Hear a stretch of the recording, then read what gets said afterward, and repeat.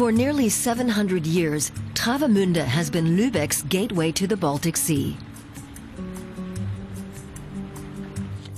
Nowadays, it's Europe's largest ferry port and a trading hub for Scandinavia and the Baltic states. From here, much smaller ships used to come with their cargo into Lubeck via the river Trave. The Lisa von Lubeck, a replica of a historical Hanseatic cog or sailing ship, lies at anchor in the museum harbor. Sometimes she sets sail over the old trade routes with guests on board. The waters of the Trave surround the old town center, turning it into an island. Since 1987, this part of Lubeck has been a UNESCO World Heritage Site.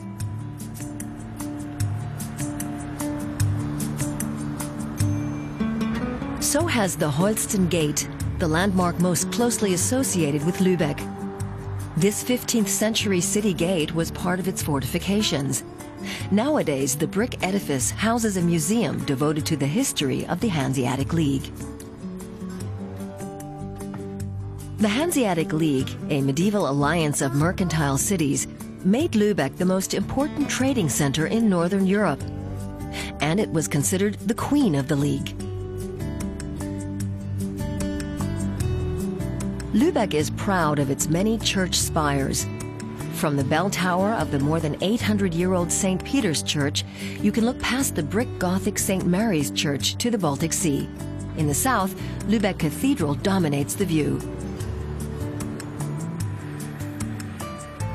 The streets and more than 1,000 buildings in the old town look pretty much as they did in the Middle Ages.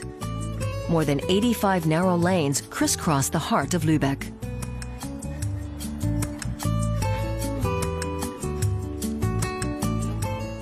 The 17th century Flüchtlingshof, or Flüchtlingsyard, testifies to the charitable generosity of a city councillor.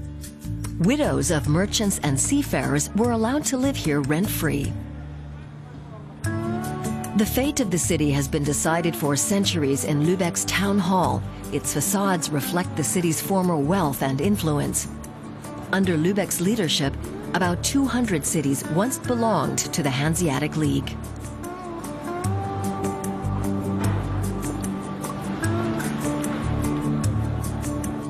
The hall where the city parliament now meets looks like the interior of a ship. Merchants used to finalize their business transactions under its wooden ceiling. Thomas Mann, who won the Nobel Prize in Literature, memorialized the mercantile tradition of his home city in his first novel, Buddenbrooks. His grandmother's house, where the family saga is set, has become a literary venue for one and all. We have several pieces of memorabilia from the Mann family, which remained in Lubeck, and on the other hand, we have rooms arranged to reflect the novel. Thomas Mann worked according to precise images based on reality, and that means we can get our bearings in a world like that of the Buddenbrooks fairly quickly.